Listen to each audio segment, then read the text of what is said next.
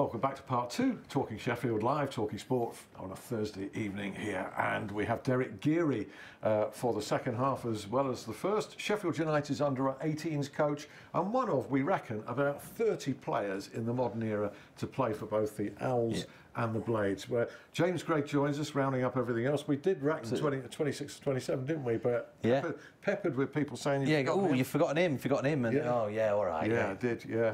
So who were the other ones that came up? Wilf Rostrom was one of them.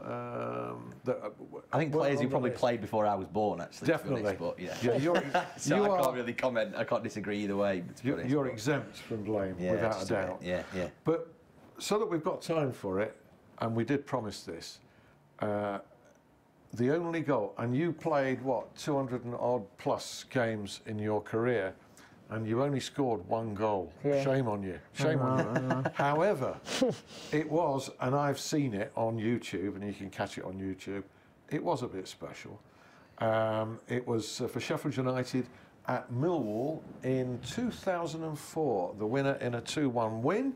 Was that the game where Paddy Kenny got sent off at half-time? Yeah, it was a bit of a crazy game, really. I think Phil Jagielka went in goal. I think Paddy got sent off having a fight with Kevin Muscat, I think, in the tunnel. And it was on. The manager was doing a documentary at the time. Yeah, so I've seen it on there. All season long, there's a camera in the dressing room, so the cameraman must have been thinking, "This is gold. This is," because even now, some of the young lads or people say, "Oh, I've seen that documentary." There's a lot of swearing, a lot of this going on, but I'll mention my goal. I will say that was the only goal I've ever You timed it well. If you're going to score, do it on a TV documentary. Do it on a TV documentary. Do it from 20 or 25 yards. Tell us a bit more about it. Go on.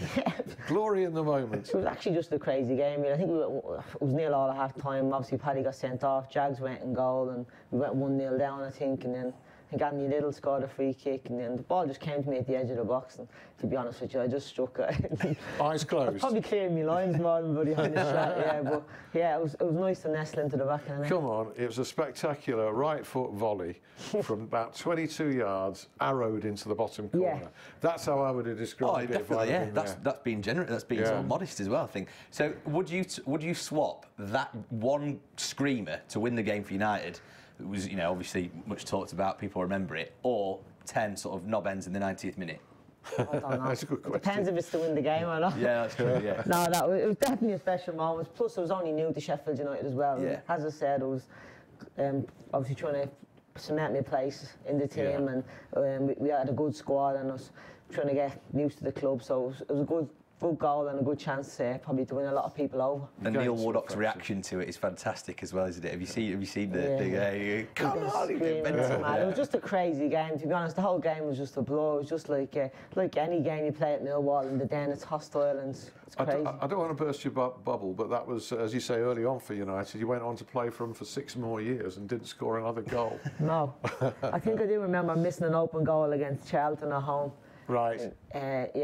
From a cross. I don't know who crossed it. It was literally an open goal. Was it? And I missed it. And only for Keith Gillespie scored in the last minute to win it. I think the manager would have nearly kicked me out of the dressing room. Was that at Bramall Lane? It was at Bramall Lane. I think Keith Gillespie scored a volley right at the end. Yeah. I think we that was a good goal as well, wasn't it? Yeah, Gillespie goal. I think just before that, I missed an absolute open goal. And Stuart McCall, who was assistant at the time, I knew he was going to come for me. He goes, everyone's telling me, he goes, what about him missing that open goal?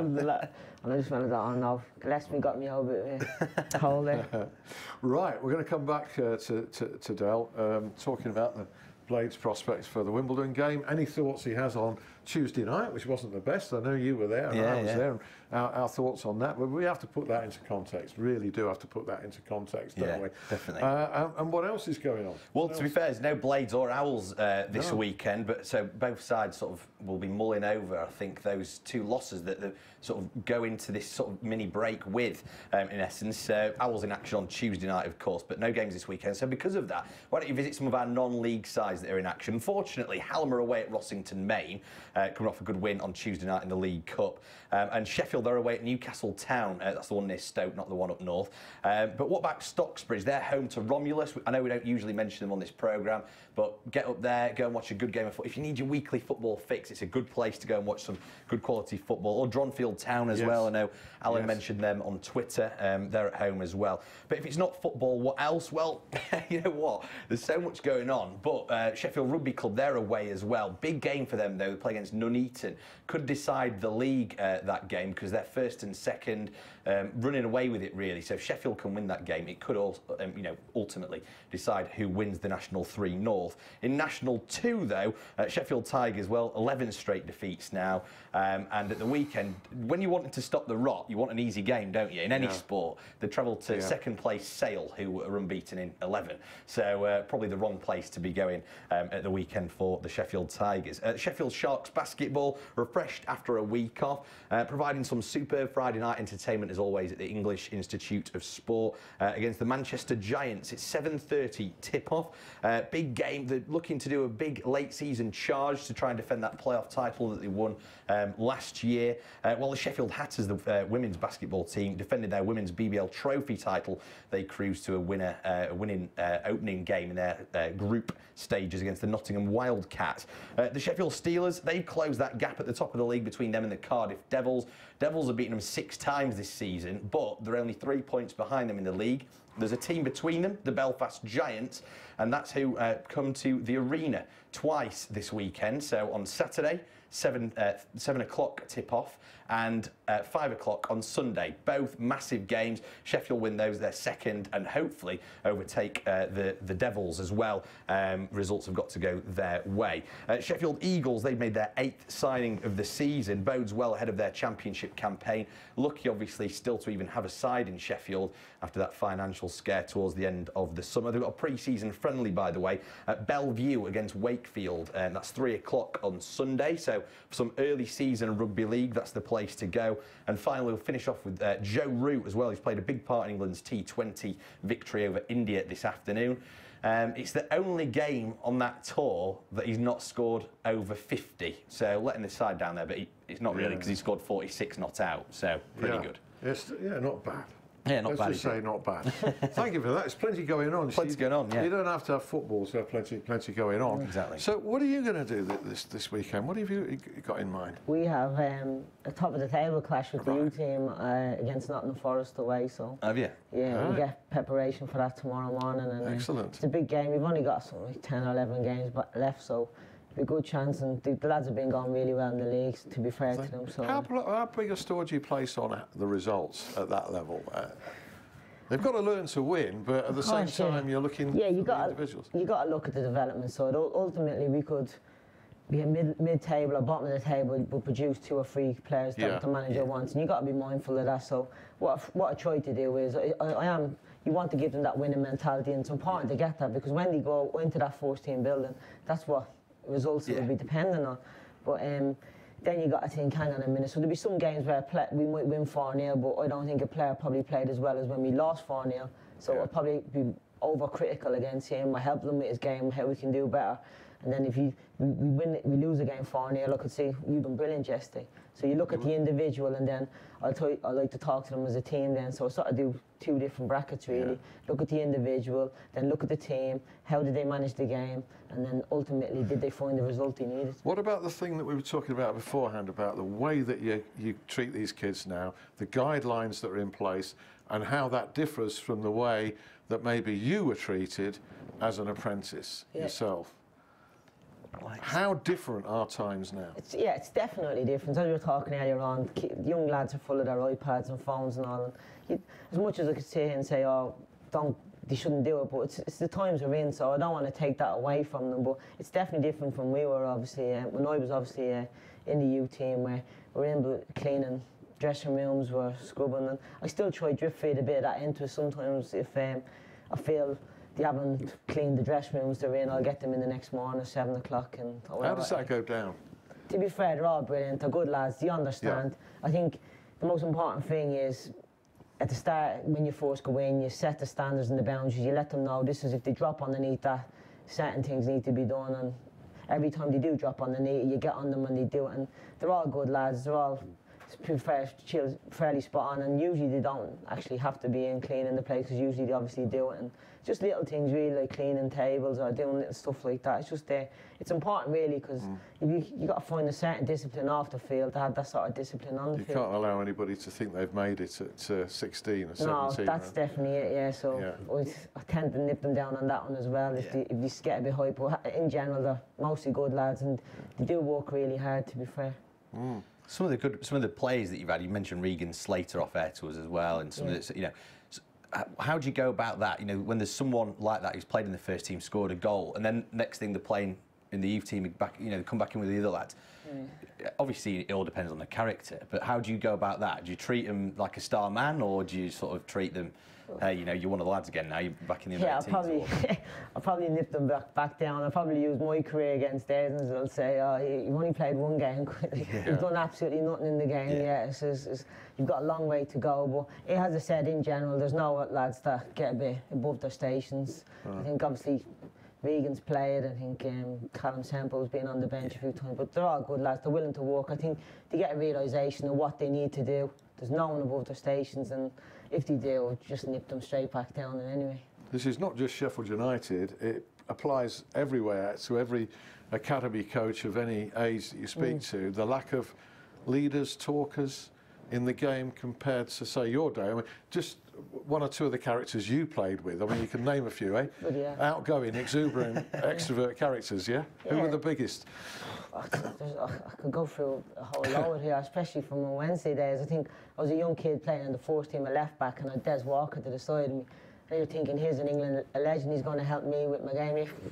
He absolutely nailed me every bloody game. Did he? And at the time I'm thinking, he's killing me here, I'm a young lad, I'm trying to get me on, mate, he's not helping me. But I look back and just think he was brilliant. For someone, I learned so much off him, his mindset, and he played in World Cups, he's England international, a legend of the game, and he was just a born winner. And it didn't really matter, if you're 18 or 17 in Air Force team, I don't care, you could be 29, we're here to win and we're here to do a job. And I look back now and I think it was a great learning experience playing against the likes of him. And Big John Newsom was good for me then. John Newsom is a regular friend of the show. And to Bramall Lane, I mean, you can go through any number from Paddy Kenny to Chris Morgan. That's it, yeah. And obviously I was a bit older then, so I was able to handle it through my experience. But obviously you got the likes of Paddy Moggs, Alan Cosler, Cosy was a fun man around the dressing room and that, and everyone was just sort of different. Even Tongy, who was quiet, everyone, Monty.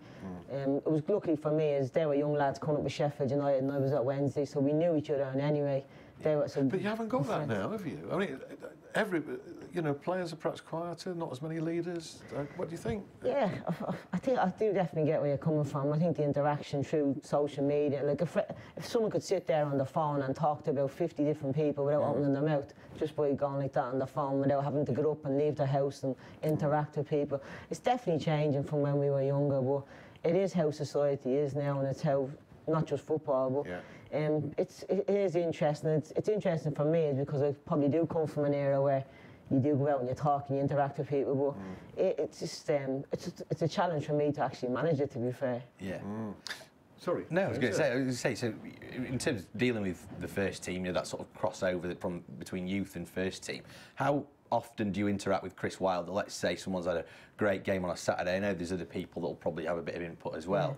But how much of a say would you have to Chris in saying, hey, this lad's doing brilliant, he's scored 25 goals, he's banging him in, you want to have a look at him? I would do, yeah. It's important, obviously. You look at the manager in the first team, the job he's got, he's fully focused on getting the team promoted. So it's important that if he comes and asks, and he does come, he watches youth team games, he's well aware of the good young players in the system and all that. And if he comes, you ask the question, you tell him, well, I think this and that. But ultimately, we sort of let them make their own decisions. We bring them to the shop window, and they see enough of them to judge their own opinion. He will say, and Alan will say, they'll talk about players, and obviously Mitch will have his input, and we'll Mitchell was in last week, brilliant, entertaining guest, fantastic, and he's a well-respected man. Of course, yeah, so they know the game, and we'll talk, and if they want to know more about the player, they'll ask. Do you try and mirror the first team in the way that you play? I know that Chris, there were people wrongly who thought, oh, this is going to be long ball Route 1, so it's far from it, playing really good football and looking to get it on the deck and zip it around quickly. I know it's been 3-5-2, but it could easily be 4-4-2, you know. But do you try to scale it down under 18s to play a similar way, or we what? definitely drip feed it in, like a more 23 level. I think Travis Binion and John Dunmore to Mick Wadsworth, who are there, they probably cement more of a first team formation in. I, through my own experiences, just give them sort of an input of what it's going to be like when you're actually there, but more or less formation wise, and I try and more or less stick to how the manager sometimes plays, and then sometimes how we play, and sometimes, because it's part of their development, they need certain different formations or certain different situations for their own personal development, and then they go into the 23s and they start mirroring more what the manager does. But then I've got to be mindful of as well, because you've got young lads who could go from me into the first team, so they've got to be prepared as well. Yeah, James Colliver, by the way, I forgot to mention at the break, Sheffield FC manager, James. First bit of spraying that Derek's going to get here, isn't it? He sent me a tweet saying, I hope you've got his booster seat for part 2. Jas. All right, you're all right, these aren't they? They're all right, these seats. Jas is my girlfriend and Jas's girlfriend are twin sisters. So. Oh, really? Is that right? Yeah. Oh, okay. Okay. It's amazing how everybody knows each other and whatever, all the connections in Sheffield. You played in the Premier League, so that's, you know, big. I mean, it's the pinnacle, really, isn't it? It's amazing, really. And sometimes you probably have to pinch yourself a bit and think, wow, great. Who was the best player you've come up against? No, not just in the Premier League, but, you know, Championship days and stuff as well. Sort of bombing up the left-hand side, you know, whatever. Yeah, I think, obviously, we played against Man United, so obviously Ronaldo was the best player in the world at the time, so he was obviously a big challenger. And I marked him for a couple of games, which was obviously definitely an experience. And then I think the one who gave me the most problems was Robin at Chelsea at the time. Oh, right, okay, especially at Stamford Bridge when we played them, he was a different level, and it was really difficult to mark against. Did you ever pinch yourself that you were on the same pitch as some of these guys? I know you were entitled to be Premier League player yourself. Do you ever think, what am I doing here? Of course you do, Like, it's every young kid's dream to play in the Premier League, and when you get there, and especially only a few years before, I was in League One with Sheffield Wednesday and Stockport, and I knew if I got to Wednesday, you know by the way Neil was going and the team that he had, that they was really going to strive down. I knew if once I went to Sheffield United, I've got a real chance of getting in with Sheffield United, and the challenge is then to get a game, because Neil was obviously going to bring in new players, and I think he sort of hinted to me at the end of that season, he's saying, well, maybe next year you might have to go on loan. So, but that was perfect really for me, for him to say that. I know it doesn't sound it, because I just went back in the summer and worked doubly hard and made sure we played against Liverpool at the start of the season, so my goal was to start that game. And it was sad that you had to pack in when you did. I mean, you were only 27 or something, and the injury, you should have been at your peak. I mean, that's really tragic when you look at it, that you were robbed of your best years, potentially. Yeah, I was really starting to play well. Obviously, I had the year in the Premier League. I signed a new 4-year deal the following summer. Brian Robson came in. I felt as fit and as good as I've ever been. I was really enjoying my football. I loved playing for Sheffield United. And then I think it was against West Brom at home we played, and I felt a twinge in my knee that I never felt before, and I had something like 10 operations before that. I got the operation, and he says, you might not come back from this one, this might be a struggle. And I did come back, and I played games here and there, scattered, but I was never really. The most disappointing thing the most frustrating thing is, like any player, when you reach your peak and you're not that player anymore, it actually frustrates you, and you're just thinking, this is not me, I'm getting done by wingers that I usually wouldn't get done by, and I think that was the most frustrating thing. And in the end, when I did retire, it was actually a relief not to have pain in my knee anymore. That was You got to look to your later life as well. I mean, you talked about some of the great players that you were on the same field as and that you marked.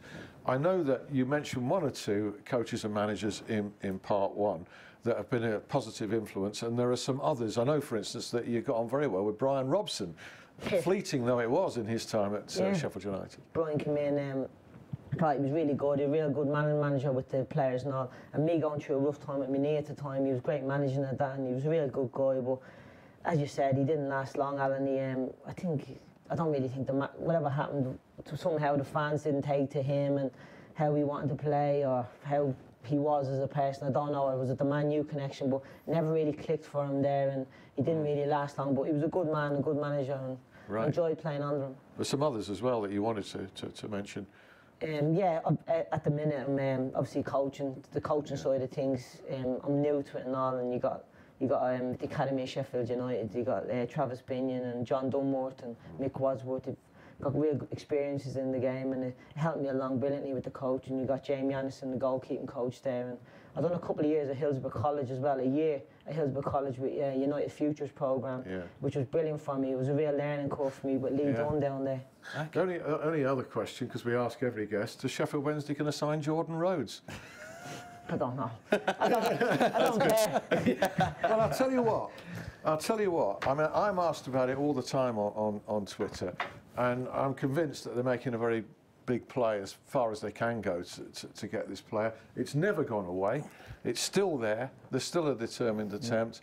And I'll tell you what, if I was a betting man, and I'm not, would I put something on it? I would. My instinct is that at this moment, I think he will come to Sheffield Wednesday. How about that? And if I'm wrong... I can tell Del's face here, he's going, I'm more interested in United. No, he's only interested in United. And I'll tell you what, if I'm wrong, I'll come on here next week and humbly apologise. I think that's an instinct. On that, from a completely, outside point of view, looking at it, it makes sense. He's not getting any games at Middlesbrough. No, he wants to come to Wednesday, but all the intelligence is... and his dad's at Wednesday, and, he'd come. He's proven goal scorer at the Championship, get in, score some goals. All right, we've done it. We've done it. Were you at the Lane on Tuesday? Were you at the Lane on Tuesday? I didn't actually. I missed it actually. Ben's gone on the floor. I was coaching at the academy at the time. So right, it was a good miss, I'll tell you. It was a very, very good miss. I've been at most games. I was at Gillingham Saturday. Actually went with Alan and Stephen Quinn to that one. It's just one of those things. At some stage of the season, they've done so well. Blips do happen. It's just how you react from it, really. And most good. When we got promoted a year, we lost 2 or 3 games on the trot. But the most important thing is bouncing back quickly, isn't it? Really. Yeah. You'd rather have a dip now, wouldn't you? Like you say, that I remember that promotion season. It was like, oh yeah. And you grumble. At the moment, you've only got because fans are impatient. You've got a week till the next game. In this case, you've got 2 weeks till the next game. Is that going to be a good thing in this case? Because one or two things have gone wrong there. There's a lot of food for thought. There's 2 new players in the building to integrate in the squad. So for once, is that break of, 10 days or more a good thing? It probably is, yeah. It's a good chance to get them all together, get them trained, and obviously you got new lads in, and then integrate them into how you want to play, your philosophy and all that. But they'll be fine. It's just a matter. Look, they're at the biggest club in League One, and they're at a demanding club. But no matter what happens, even if you're in the Premier League and you're losing, they'll let you know about it, which is the best thing about it. It puts pressure on you, and it's rightly so. It's a massive club, and it's got massive expectations. I wouldn't have wanted it any other way. I don't want to get clapped off on them losing the game. Or you do. Obviously, you put it in and you do your best, and you should have won a game. But as long as you give it your all, there's expectations there to get promoted, and that's good. And it'll still be the same next year, and it'll be the same if once they get finally back into the Premier League. Just briefly, thoughts on James Hansen and Jay O'Shea, the 2 new players? Obviously, it's enhancing the squad. Obviously, and hopefully get more goals in us in that sense. And the most important thing at this level is the bigger the squad. The biggest squad usually gets promoted, really. So I feel like if they can enhance, you get a couple of injuries, which I know the manager did before Christmas, and he was thinking where striker's going to come from. We get another one in. It's like us when we got promoted. We had big strikers in there. We had good players, we had a big squad, and even more so under Brian Robson and Kevin Blackwell. We had a massive squad, and they're the squads that get you promoted. Okay, well, let's hope you're right. And again, if I was a betting man, I think you will be. I've been very confident, but I hope that hasn't put the jinx on Sheffield United. I see no reason why. Save that clip, lads, behind there. I know. There's 1 or 2 clips might be saved tonight. James, thanks very much indeed. Thank you to you, Derek, for a fantastic, entertaining hour. We didn't need subtitles. We understood every word. It's repeated at 11. If you missed, it will be on my YouTube channel this evening. Thanks for your company. See you next week. Bye. Bye.